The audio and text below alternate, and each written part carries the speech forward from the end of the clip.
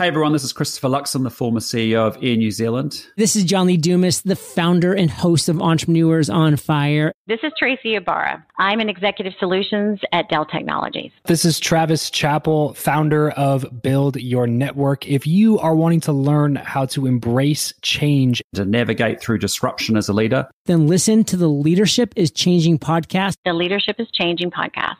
the Leadership is Changing podcast with my good friend, my very good friend, Dennis Giannoutsos. Welcome to Leadership is Changing. Each week, we and our guests provide information and insights through exploring leading change. This is taking your leadership to another level by finding the balance between executive excellence and personal well-being through stories that inspire real change. It's time to adapt in our fast-moving world when leadership is changing with your host, Dennis Giannoutsos.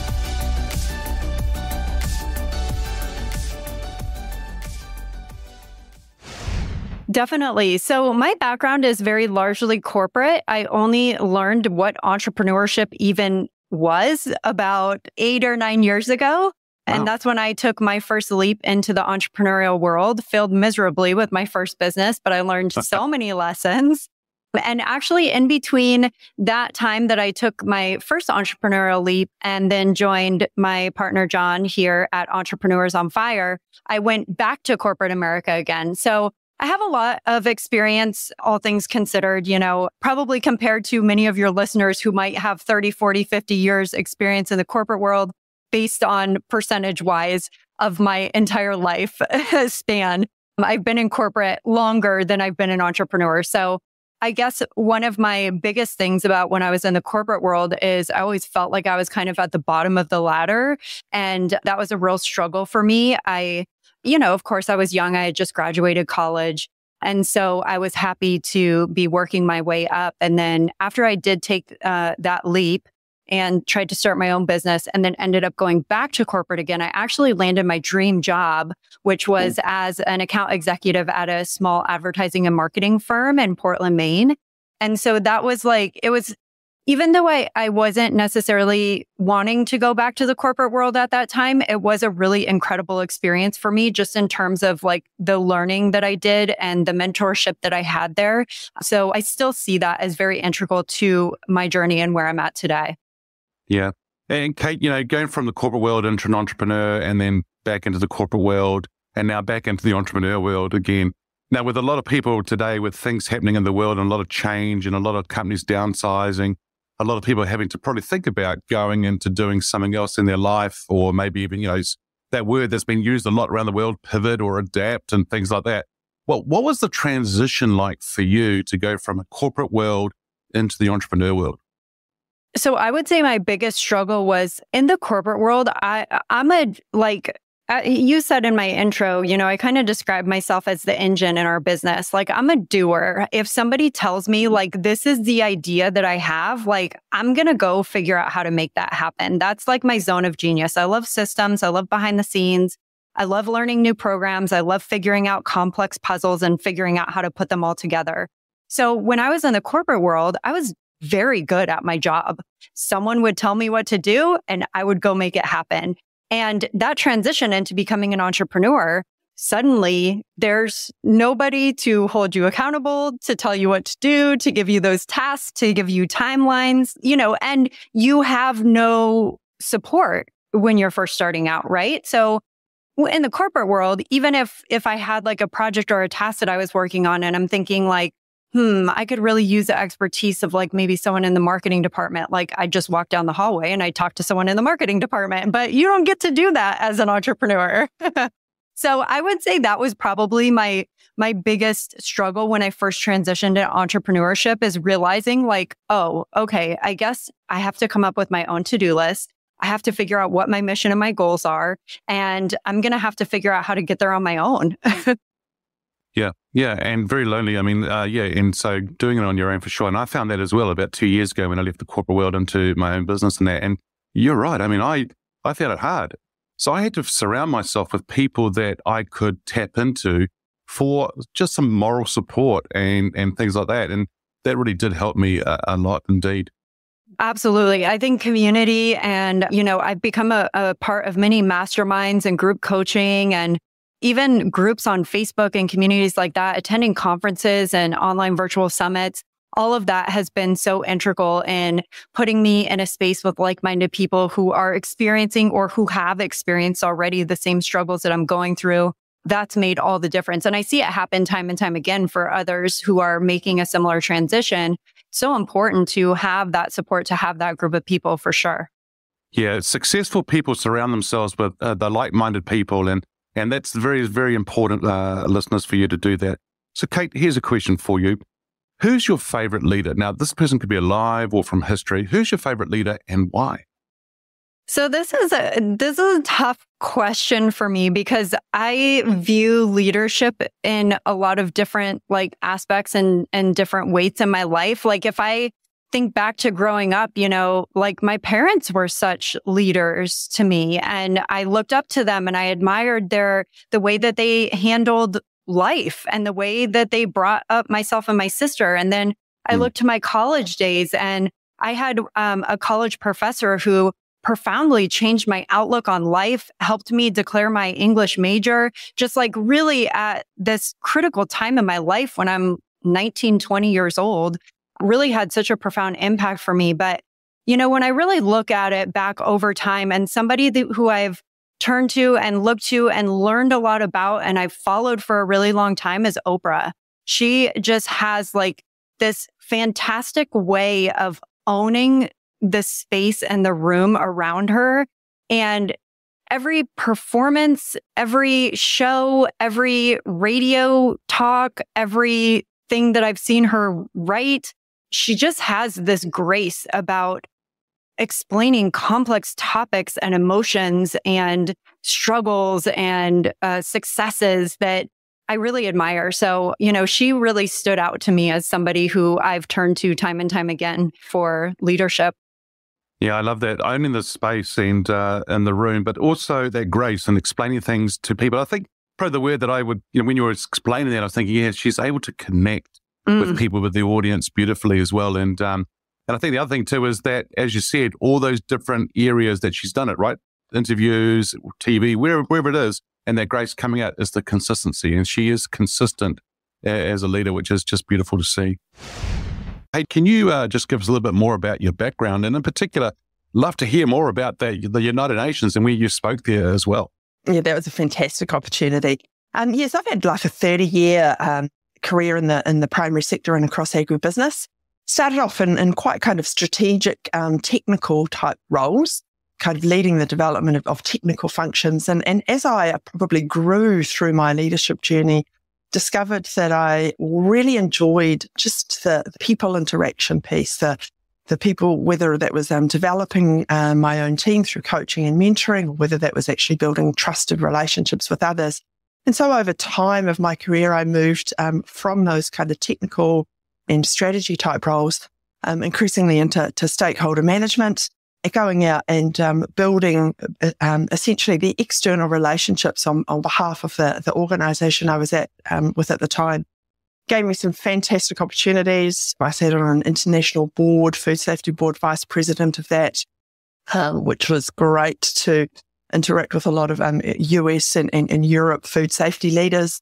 And more recently, as you indicated, I was invited to join the Minister for Women, Minister Genter, and the Human Rights Commissioner to head up to New York to the United Nations. And we spoke at the UN's Commission on the Status of Women, which is the UN's largest gathering on gender equality. And we talked about the economic empowerment of women in agriculture in New Zealand.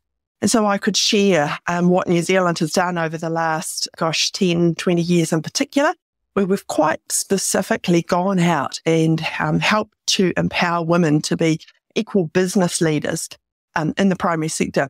Whereas formerly, they were often viewed as just the farmer's wife. And we could actually talk about what we've done in New Zealand to, what various parts of the sector had done to really empower them. The banking sector had taken a really lead role there, actually, in understanding that a lot of the financial decision-making that occurs on farm is often undertaken by women, and had really, played that up and given them a lot of opportunity. So, yeah, that was an amazing opportunity to be there. Yeah, amazing for you to be there, but also for you to share your wisdom and your experience and that. And, I love it what you share in the sense that, rather than just being known as the farmer's wife, you're actually out there in business with large organizations, having a role to play, which is very important in helping organizations go forward. And so well done in doing that and for that recognition of actually being asked to speak there as well. Yeah, thank you. I think probably a little piece around my leadership style kind of was reflected in how I prepared for that as well. As I said, I really do like to feel like I can connect in with people and reflect the views of others. So in preparing to go up to the UN, I interviewed probably, 10 or so women leaders across the rural sector and brought all their thoughts together and some men as well, so that I could really be reflective of New Zealand's view, New Zealand's industry view on that economic empowerment of women. But my style there, I guess, is to go out to ask the questions, to listen and to really kind of connect with people and not just, come off my own bat. So. Yeah. So go out there and hear everyone's voice and then go out there and share that voice, collective voice with others as well. That's great. And so you talked about connecting with people and engaging with your teams in the past and that. And so tell us a little bit more about, I think, well, here's the question for you. What do people want in leadership? What are they looking for from leaders today?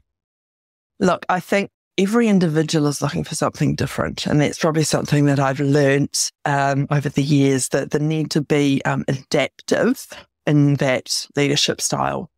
Understanding whether I recall at one point, two men I had working for me. One needed a 5-minute catch-up virtually every day, albeit just a 5-minute text, just needed that constant connection and understanding and to support, to know that I was there, interested, happy to, break down any roadblocks that he discovered. Another, every 6 weeks, a 2-hour coffee, that's all the contact he wanted. And as long as I could empower him to go away and work autonomously for 6 weeks and then sit down and chew the fat 6 weeks later, then he loved operating that way. So just being able to understand where people are coming from is one thing. I guess the other one is really about kind of empowerment. That would be my view, is that everybody wants to feel really empowered, that they can do their best at work every day, and that they can really kind of shine based on their strengths and capabilities. So giving them that chance to be empowered to make a difference, for millennials, being empowered to make impact. That really seems to be the thing. So yeah, those would probably be my two kind of key words, is being adaptive to an individual style, but also empowering. Yep, cool. So being adaptive to individual styles, because everyone is different and everyone does need different things from us as leaders. And so that's important to actually, A, understand that, and B, put that in place. And then the other one is about the empowering side. I like that. I think that, if we can empower people, as you say, though, everyone is different. So the person only needed the 5-minute chat, but that was empowering them to get on with things. And someone else needed the 2-hour side of things and a good chat every 6 weeks, and empowering them as well. Whatever it is, if you can empower people, let them get out there and do what they need to do, it's amazing what they can achieve. So that'd be quite interesting to see for sure. Hey, Joe, the question I've got for you now is, who's your favorite leader? Now, this person could be alive or can come from history. So who's your favorite leader and why? I do have a favorite leader, a woman named Erin Brockovich. They made a movie about her, some years ago, maybe the early 2000s. And what I love about her leadership style was like the real passion that she had for her cause. It was a real kind of bottom-up leadership.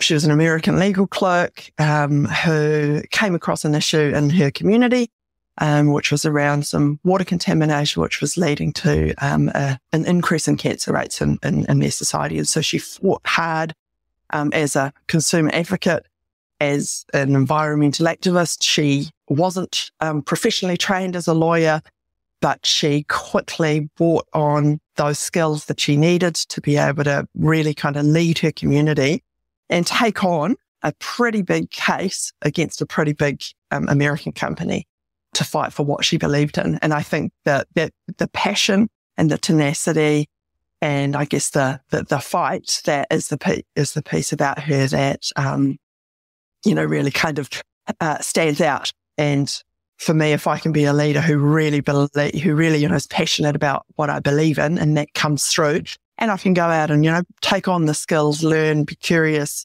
to get the outcome that I kind of set before me, then, I'd love to be like her. Erin Brockovich, if you've not watched the movie, Julia Roberts plays her. It's worth a watch.